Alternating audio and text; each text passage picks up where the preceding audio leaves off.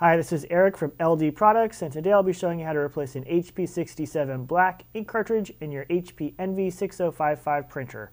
A brand new HP Envy 6055 includes the HP 67 black and tricolor setup cartridges, and cartridges are sold in a standard yield size and a high yield or XL size, which offers more prints.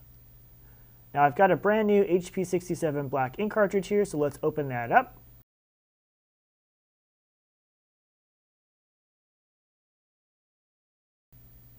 And I like to prep new cartridges over a trash can, so let me grab a trash can really quick, and then we'll continue with the unwrapping process.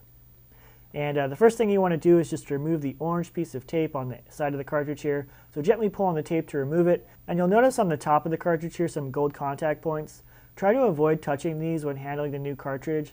If fingerprint oil or dust gets on these contact points, they may not read properly the machine, so just be aware of that when you're unwrapping the cartridge. Okay, with the cartridge ready to go, we can move on to the installation. So the first thing you want to do is just lift up the entire scanner unit and wait for the carriage to center. Then we can remove the depleted black cartridge.